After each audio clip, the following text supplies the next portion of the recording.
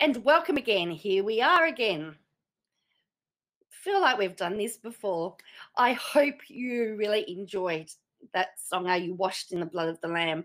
That was taken from a Songs of Praise in the 90s when the Salvation Army was featured. And that has really set us off for worship, and I hope you're doing well.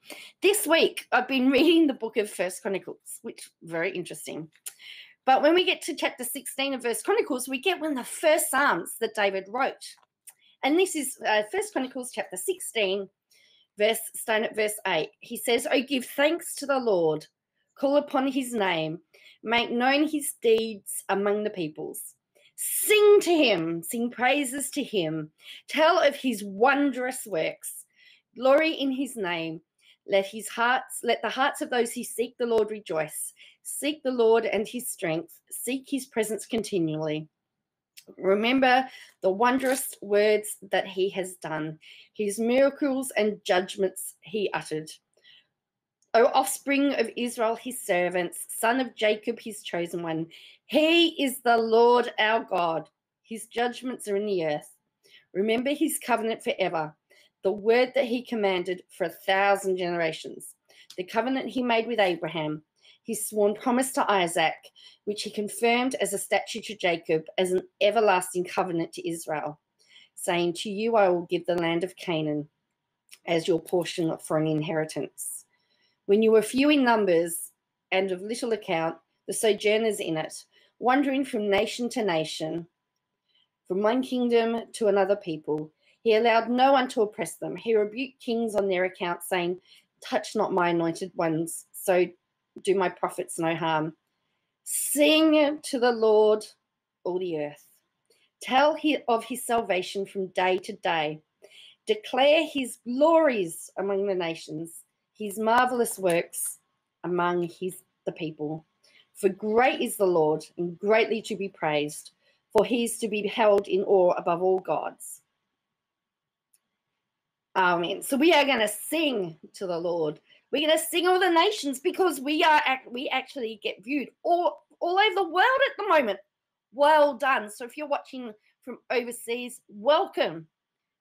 So we're going to sing a chorus. Yes, a chorus. An oldie, but a goodie. I want to sing it. I want to shout it. I want to tell you all about it. The love of Jesus. The love of Jesus. It brings the glory to my soul. Hey, I can't see what you're doing. But if you want to get up and boogie in your jammies, you do it.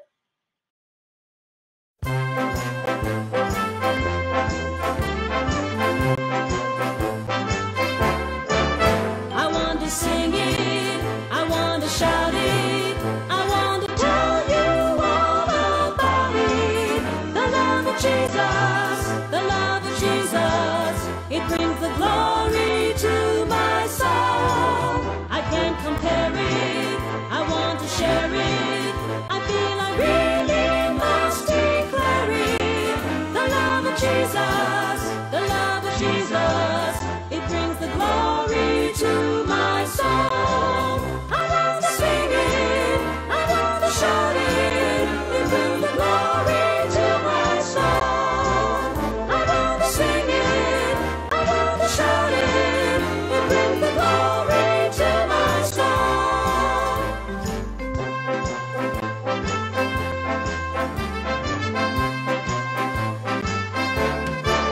I want to sing it, I want to shout it, I want to tell you all about it. The love of Jesus, the love of Jesus, it brings the glory to my soul. I can't compare it, I want to share it, I feel I really must declare it. The love of Jesus, the love of Jesus, it brings the glory to my soul. I want to sing it, I want to shout it, it brings the glory to my soul. I want to sing it, I want to shout it, it brings the glory to my soul.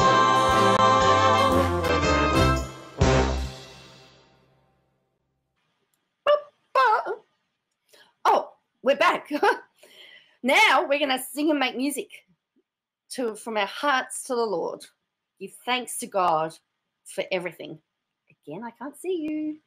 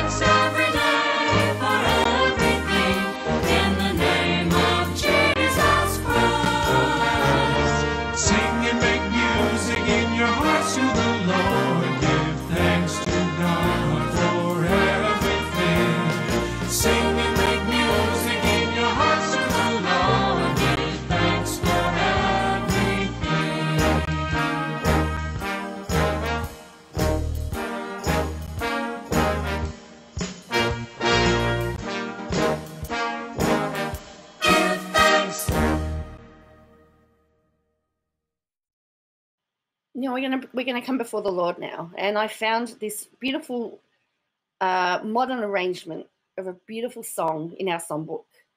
I bring my all to Jesus, and however you're feeling about this lockdown at the moment, and I have, I know we're only in a few days in, but I've had good days, I've had bad days. I woke up Friday very, very depressed. I woke up really bad on Friday, really down about it.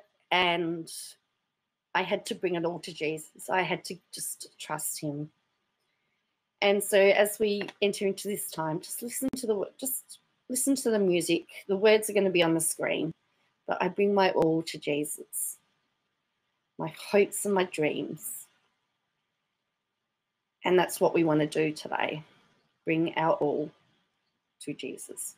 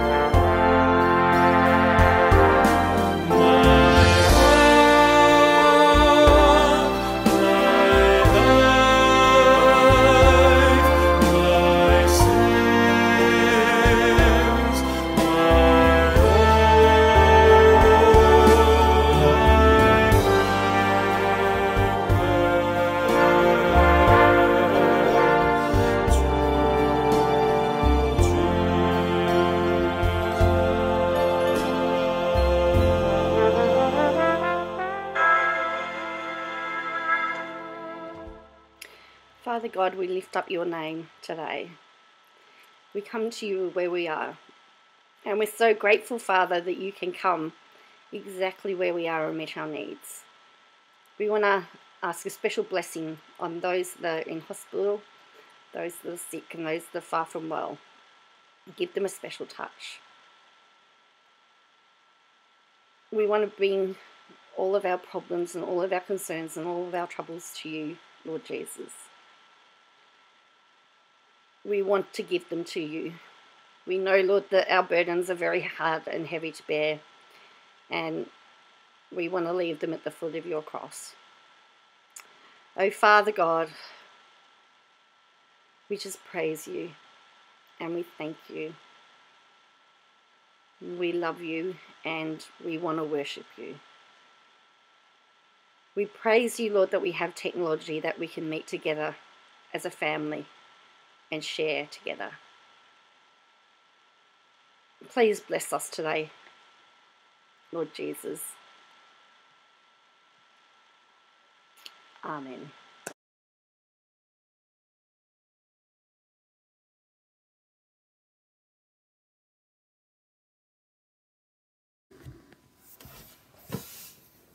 Good morning. And I guess many were like me who seen Joanne's message and decided that somebody else would give their testimony. But I just spoke to her on the phone and found out nobody has, so I thought maybe this is what God wants me to do today. So here we go.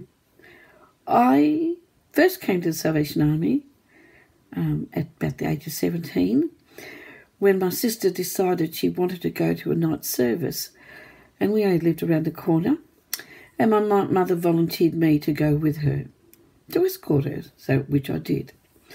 And from there I enjoyed the worship and enjoyed the Salvation Army. It was vibrant, it was exciting, the band and the timbrels were fantastic, and it was a great time of worship. So I started to attend regularly. I kept going and I became a senior soldier. I was sworn in by the General at Congress in Festival Hall, and there it started. It just became. I then became the primary leader, which is the leader of the Sunday school for the Littlies up to year 8, and had a lovely time teaching them every Sunday. And so then I heard the call for God to become an officer. I did ask him why he'd want me. I'm talented, nothing much to offer, but all I had was myself. And so he accepted that, and I went to college in 1973, commissioned in 75, and in 1975 in the August, Kings and I were married, and there we started our ministry together. I never ever felt called to be a Salvation Army, but felt called to be a corps officer, not the Salvation Army. Never felt called to be a corps officer, but God used me in the years we served together. He took me out of my comfort zone. He stretched me. He put me in places I never thought I'd be. I have done many things that, with his help, I would never been able to do. But he challenged me and he kept me, and it was a good time. He was just my strength and my companion, and he got me through a lot of tough times, that things I would never try, I did over the years. But I must admit, when we were separated in 2004, and Kingsley went his way to his appointment, and I went my way to my appointment, even though it was distressing and I hated it to start off with.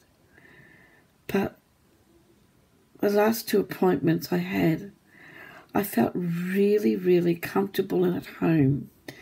I felt at last I'd found where I should be. and that was in the children's court and in the hospital chaplaincy.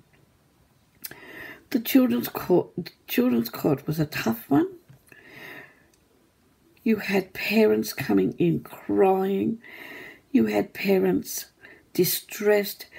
You had parents losing their anger. You had children who didn't know what was going on.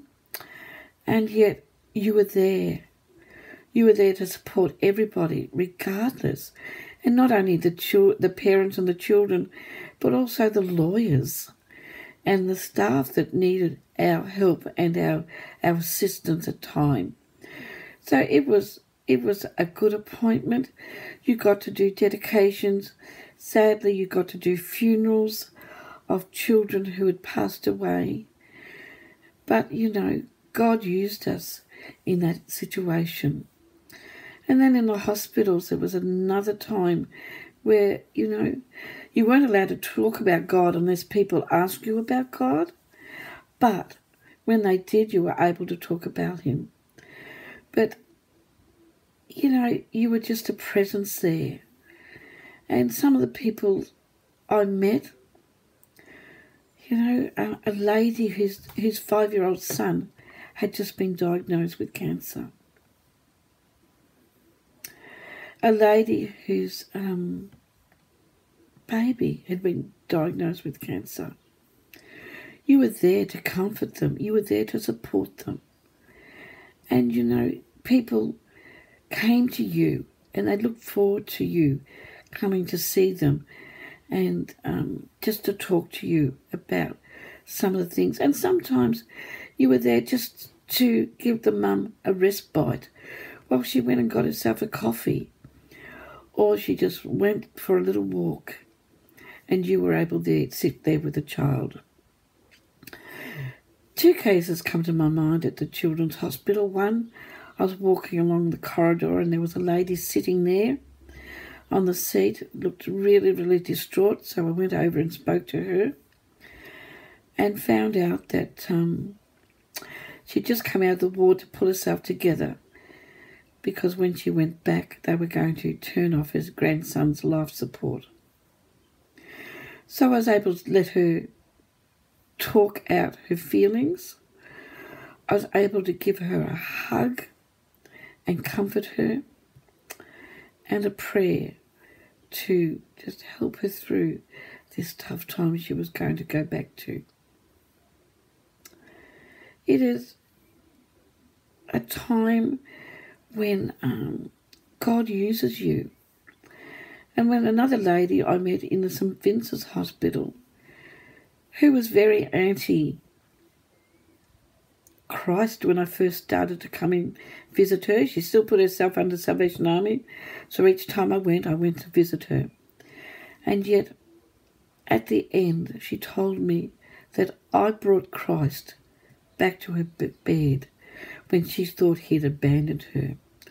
I was able to buy that lady a Bible, and praise the Lord, that lady is still serving God to this day.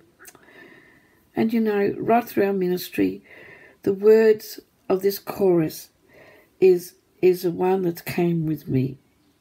Just where he needs me, my Lord has placed me. Just where he needs me, there would I be. And since he's found me, by love he's bound me to serve him joyfully. And that's exactly what I do in retirement and for the rest of my life, is joyful to serve the Lord. May God bless each one of you.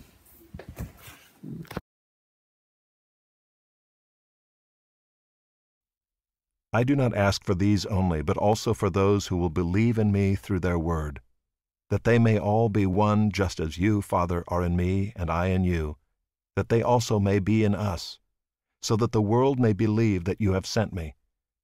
The glory that you have given me, I have given to them, that they may be one even as we are one, I in them and you in me, that they may become perfectly one, so that the world may know that you sent me and loved them even as you loved me.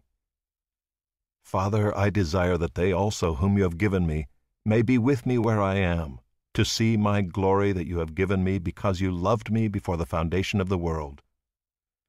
O righteous Father, even though the world does not know you, I know you, and these know that you have sent me.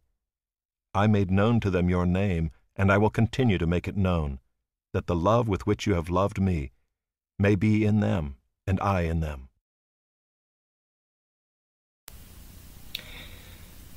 Good morning, brother and sister in God.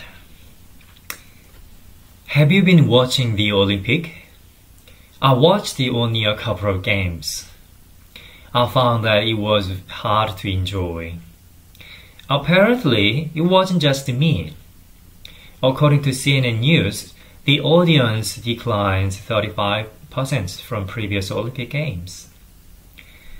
There might be many reasons, but in my opinion, I can't enjoy games without the live, loud noise from the audience or friends next to me, cheering up together. It didn't seem a real game. And I can't connect with the players without the live action, live noise. I believe that we need a certain trigger or motivation to build a unity. In 2019, there was a research by Catherine Kinsler, a professor of psychology at the University of Chicago. She observed how kids motivate their unity. So, she randomly formed 2 teams of young kids for a task. She named the teams as Lion and Eagle. And then she asked kids to talk about their team and the other team. The Eagle team said that they are faster and smarter than the other team. The kids in the Lion team were the same. They said that they are stronger and smarter than the Eagle team. The kids were actually randomly chosen, so they didn't know each other well from the beginning. But somehow they started comparing each other and believed that they are better than others. Seeing ourselves better than others is one of the easiest strategies that even kids can use for unity. Also, it is a very effective tool because believing that they are a part of a superior team makes them feel proud. And it's not that hard to see people using it.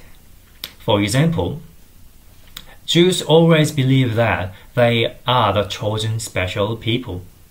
It helps them to keep their pride and their land against Muslim countries around them. Adolf Hitler used this strategy so effectively that Germans believe that they are superior people. He united the whole German quickly. But this strategy comes with cost. Jerusalem seems to be always in the middle of war. Hitler united the whole nation, but he tore apart many other nations. My Ethiopian volunteer on Tuesday said that there are several tribes in Ethiopia. They used to have strong unity and even help the other broken country like Korea in 1950 during Korea War. However, a few politicians started praising their own tribe and despising the others. Then their unity was broken. Some might say Australia is lucky we didn't have those problems. But according to a research in 2012 by University of Western Australia, on average people who fly Australian flags on their cars may seem patriotic, but they have more racist views than the rest of the population. Seeing ourselves better than others is easiest and effective strategy to unite ourselves. But it doesn't help us to unite with others. It will tear apart others and at the end ourselves as well, because we will start comparing among ourselves to seek for more pride. Last week, Star preached about the importance of our unity to show God. But if we use this strategy, we will end up with hating each other, and no one is able to see God through our unity. For example, I used to hate Catholic Church because I believed that they only show visual things like Maria and tall buildings, but hide Jesus. I used to hate Pentecost Church because I believed that they only showed catchy songs, but hide the Bible. I used to hate Calvinism because I believed that they only show judgment of God, but hide the mercy of God. I believed the Salvation Army is much better than them, especially in doing good work. However, later I thought that we needed to be careful as well, because we might show only the good work of Salvation Army, but hide the work of God. It's true that we are good at doing good work, and better than any other church denomination. Our work appeals to people so easily. We are proud of our work, and it helps us to unite it. But we have to be careful, because people might not see God through us. We shouldn't use this strategy. We shouldn't see ourselves better than others. We need a different strategy for our unity.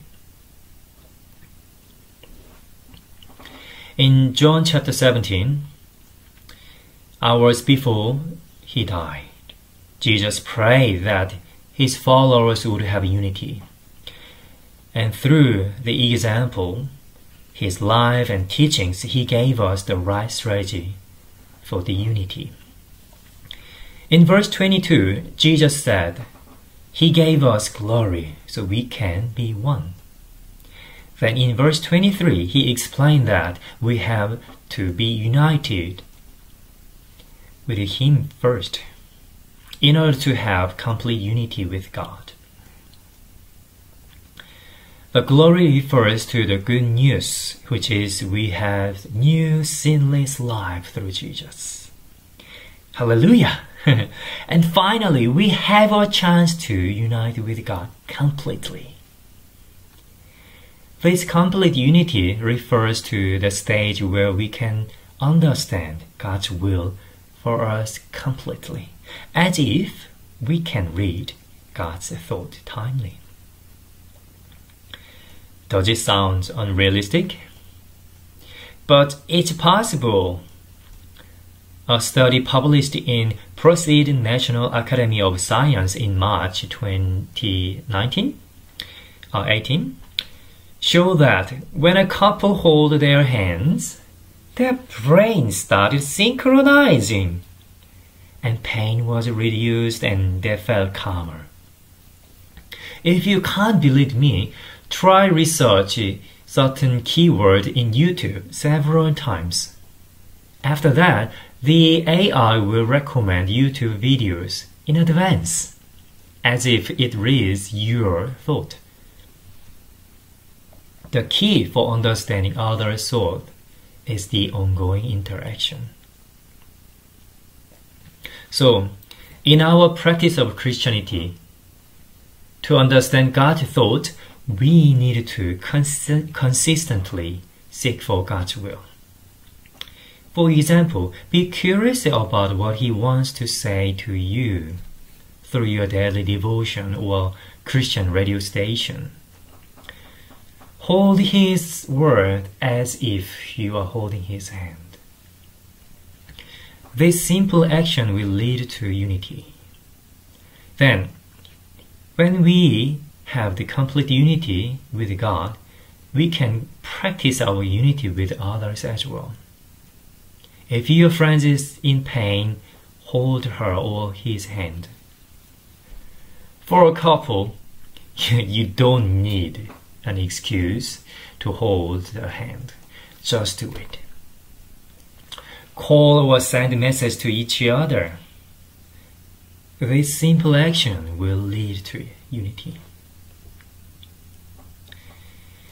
It's very easy to put ourselves better than others for our unity. But it won't last long. Even though we are truly better than others in some ways, because we don't show God but our pride. And this strategy will end up pull apart ourselves as well.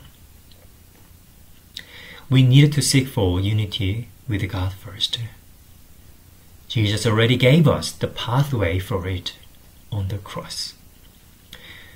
So we just need to practice ongoing interaction with God so we can read His thought timely. And this is how we reach to complete unity with God that will lead to complete unity with other Christians as well. Let's pray. Dear Father, your last will was and is our complete unity. We want to follow your will, but we are easily tempted to compare ourselves and believe that we are better than other Christians. That make us proud and even seem to unite for a while. But we know that that's not the true unity. It will end up with tearing ourselves and others as well. Please help us to seek for the complete unity through the pathway you open to us. Let us seek for your will first and constantly. Let us be curious about your will and be close to your word all the time. In Jesus' name, amen.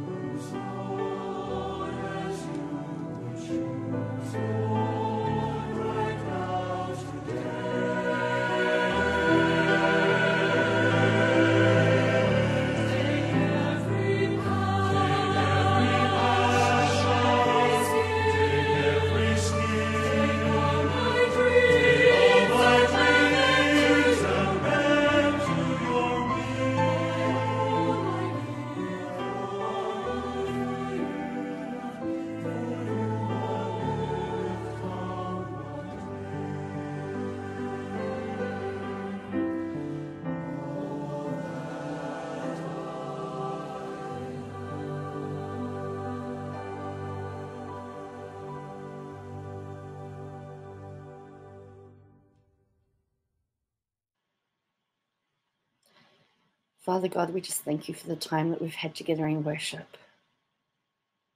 Lord, we give this pandemic to you. We give it all to you. We can't control it. But Lord, we know that you are the Lord of all. We know, Lord, that you have this. And we give it to you. Please strengthen us and bless us and keep us wholly focused on you during this time. Lord, we know that because you live, we can face tomorrow. We know because you live, all fears are gone, because we know you hold the future. And life is worth living just because you live. Father God, I just pray that that is the prayer of everyone today. Thank you for the time that we've had in worship today. And we just look forward to the blessings that you're going to bestow on us in lockdown. Amen. Well, you know, one of the things to do when you're in a dark place is to have light, to shine a light. Guess what? We're going to do that right now. We're going to storm the forts of darkness and we're going to bring them down. When I was a kid, before we do that, when I was a kid, when we used to sing songs like this, sometimes the Holy Spirit would take over and someone would grab the good old army flag and we'd march around. We'd march around the building, waving our flag. We called it a hallelujah wind-up. You know what? Why don't you do a hallelujah wind-up at home? Right where you are. Hallelujah wind-up. Don't have a flag. All you need is a hanky. Hanky, a towel, anything you can wave. I just realised that I didn't prepare. So let's do a hallelujah wind up as we storm the forts of darkness and bring them down.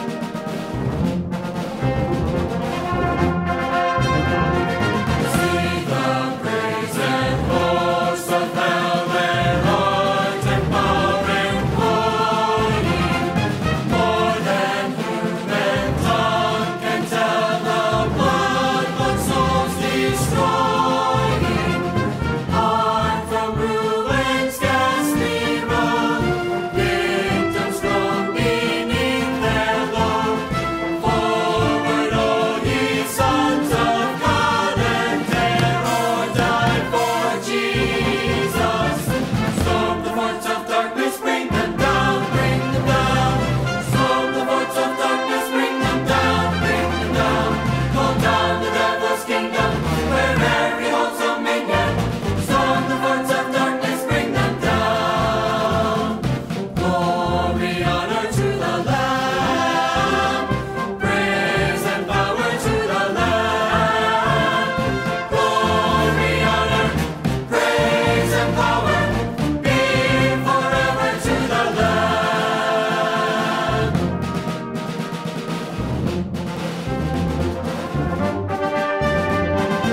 Warriors of the risen King, great army of salvation, spread His fame, His praises sing, and conquer every nation. Raise the glorious standard high, work for victory, never tire. Forward march with blood and fire, and win the world for Jesus. Storm the forts of darkness, bring them down, bring them down. Storm the forts of darkness, bring them down, bring them down. Pull down the devil's kingdom, where every holds dominion. Storm the forts of darkness, bring them down. Glory, honor to the Lamb. Praise and power to the Lamb. Glory, honor, praise and power be forever to the Lamb. Glory, honor, praise and power be forever to the Lamb.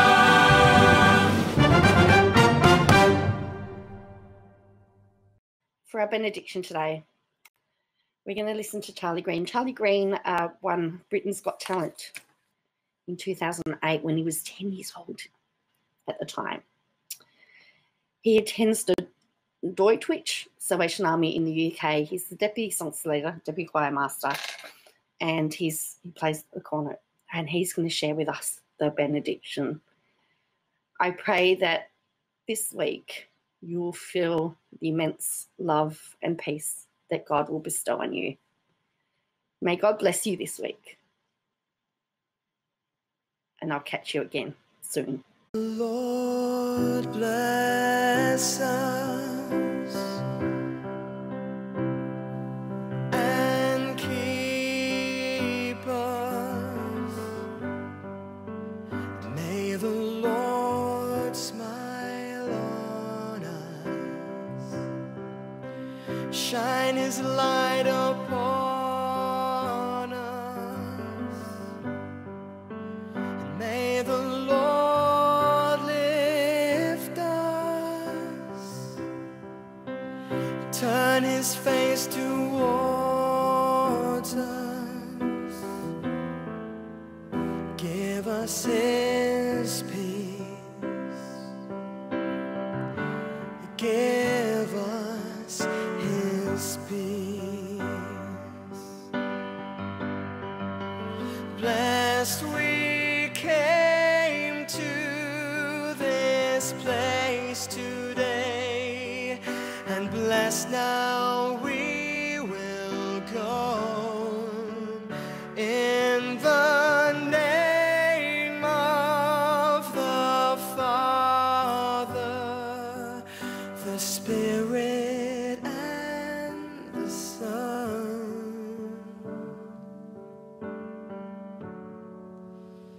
May the Lord bless you and keep you. May the Lord smile on you,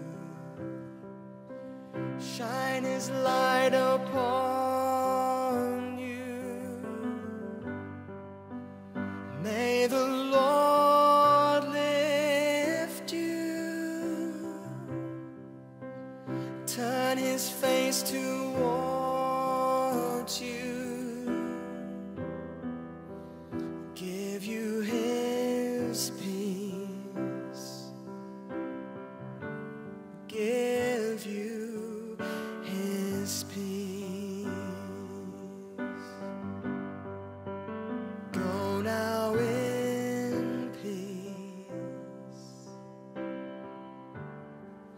home now.